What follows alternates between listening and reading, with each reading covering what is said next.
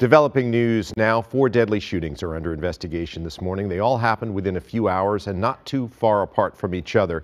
2 of the shootings were near schools. KTLA's Omar Lewis is live in the city of Bell with the details. Good morning, Omar. Yeah, good morning, Eric. We're talking about a very violent and deadly 3-hour time frame here in the Cudahy Bell area.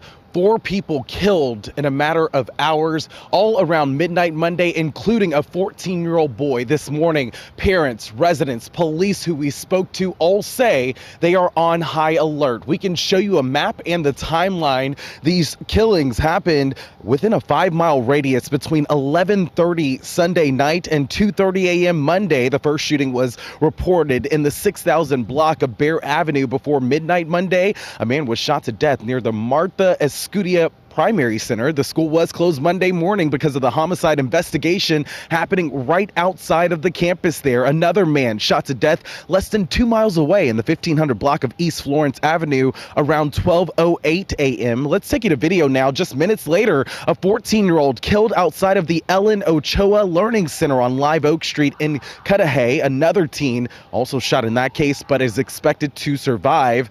Around 2:30 a.m. Monday, a 4th man was shot to death on Santa Fe Avenue in Huntington Park after police officers out there were on patrol spotted a person lying in the street near a curb. Again, 2 of these shootings happened right near schools. At the Ellen Ochoa Learning Center, the body of the 14-year-old boy was still on the ground as children as young as 5 walked to school. Parents there say they were not properly notified by the school district. Take a listen. When it's raining, that we get alerts immediately right away. But for a body, we didn't really hear anything until like 8 o'clock in the morning. Obviously, this is gang related. There's tagging all over these cities now, and it's, the police should take this serious, and things should be done about this.